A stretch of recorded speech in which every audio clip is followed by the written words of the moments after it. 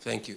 Dr. Jean, you made a very interesting comment, and the slide is quite impressive, showing the possibility of flow of hydrocarbons between the two carbonate reservoirs in Egypt, Zohr, and in Cyprus, the Aphrodite. Comparing this to Lebanon, is there a possibility, again, you're talking about the carbonate reservoir, is there a possibility of a similar flux? Of course, it might be a little bit too early to talk about this. A similar flux between the Lebanese reservoirs and Tamar in Israel or the Leviathan? And if so, what type of flux you expect, especially that now Israel is already producing, so there will be, if indeed, a flux towards Israel. The other question, if I may, and I'll sit down, you have correctly stated that ENI is already drilling beyond Zohr, and this is true.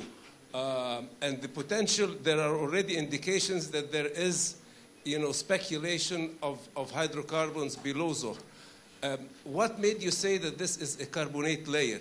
And what is the analogy between this layer and the Lebanese expected carbonate reservoir? Thank you.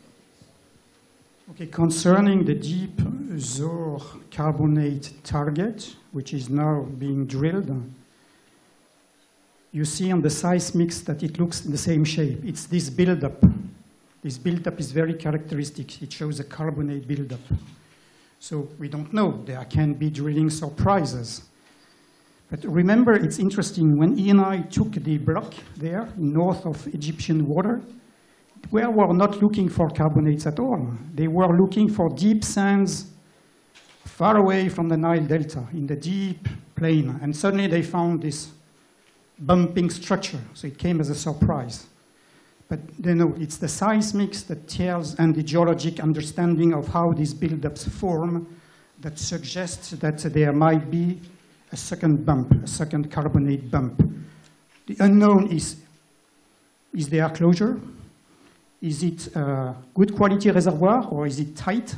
And this you cannot predict from the existing. So you have to drill to know those reservoir characteristics. Regarding your question on Lebanese carbonates, I think you have to distinguish, if I understand well, two aspects in your questions. Number one, is there a natural flow of petroleum through the ages, through geologic ages, that might have contributed to fill these carbonates? So we are discussing a natural process. The answer is yes. There is a possibility. We even modeled it. So this is a normal hydrocarbon migration towards the basin flanks and possible filling of those carbonates. Then I think you are asking a different question, is whether production in those Israeli fields, human production, could produce oil contained on the Lebanese side. That's, I think, part of the question you have. So on the second question, I can make two statements. Number one, I don't know because I have not studied. We don't know this.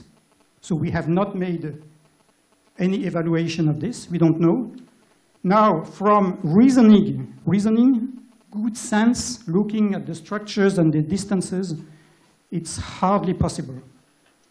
It doesn't look easily possible to have, if I understood well, production from Tamar or other Israeli reservoirs that would bring a flow of oil from those Lebanese carbonates.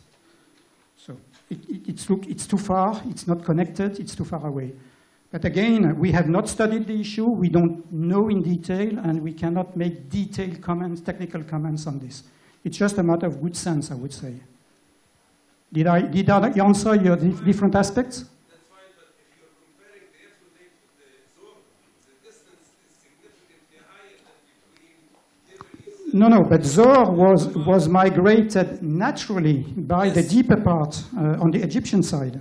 I understand. If these channels are connected, and there is a way to aggravate this flow through production, then the possibility is there, and it might be worth studying. No, again, don't mix migration pathway during natural migration that takes millions of years to occur, very slow process, I'm not talking about mixing. I'm talking about the possibility of channels that might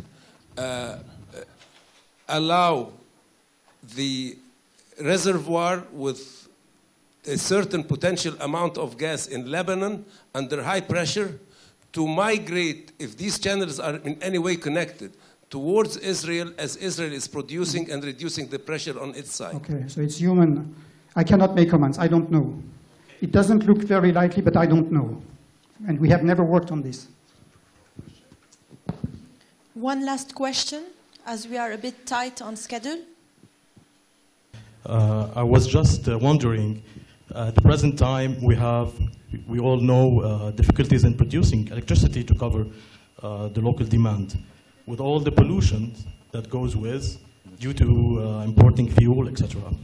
So producing gas would be a good option for Lebanon to cover the local demand in terms of electricity and networking. Absolutely. Is there, at the present time, what is the strategy of the Lebanese government for the distribution of that production between covering the local market demand and export? Well, I believe what we're seeing today is all linked, and to get to a win-win situation, we all know that we have to shift the electricity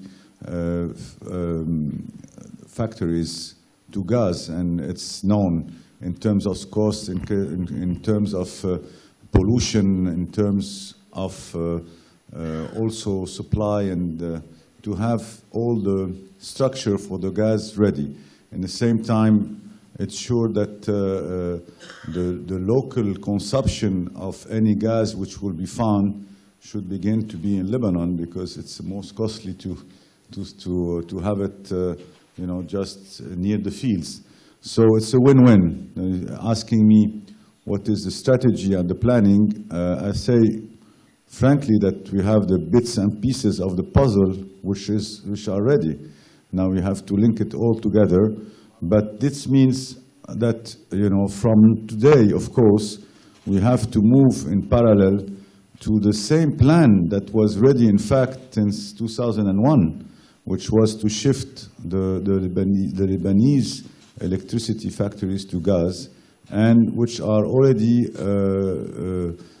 present, and even the planification and the structures and the cost to have the gas pipes all over Lebanon are already ready. So yes, it has to move forward, like you said, for pollution problems, yes, for sure, but for all the other reasons, if just to see the decrease in cost between the mazout and the gas and all the other benefits. Definitely. Thank you.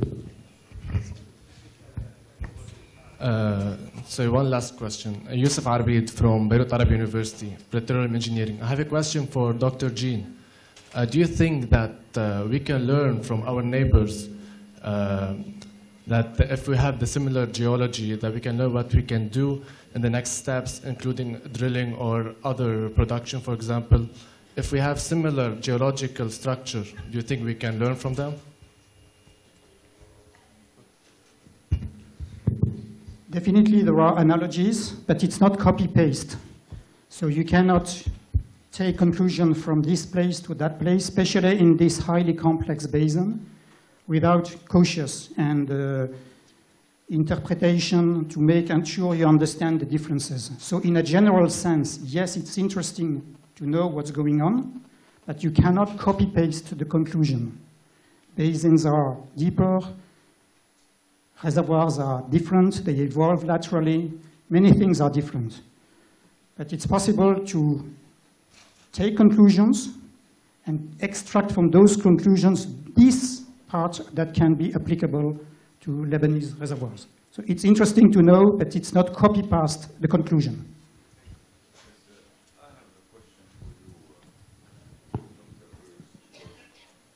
Always, I have a question for you, because it's always we want and you don't want to discover, potential onshore for all the reasons in a small country. But what can you, know from the potential, the onshore potential, whereas the segments are already there and almost known? Definitely, there is an onshore potential. There had been discussion in the past with authorities in Lebanon to do a modern evaluation of this onshore potential.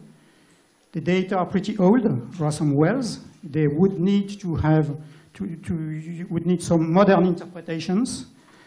And I would hope that in some future, such an onshore evaluation study will be done.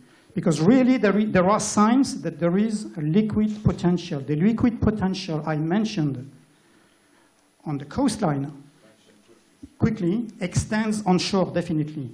But it has to be interpreted and analyzed with up-to-date techniques, state-of-the-art techniques.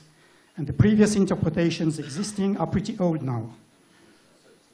Yes, it's very interesting, definitely. So it's another new province. And I'm quite sure that following the first discoveries offshore, you will have a lot of demands of operators to open the onshore domain. I'm quite sure.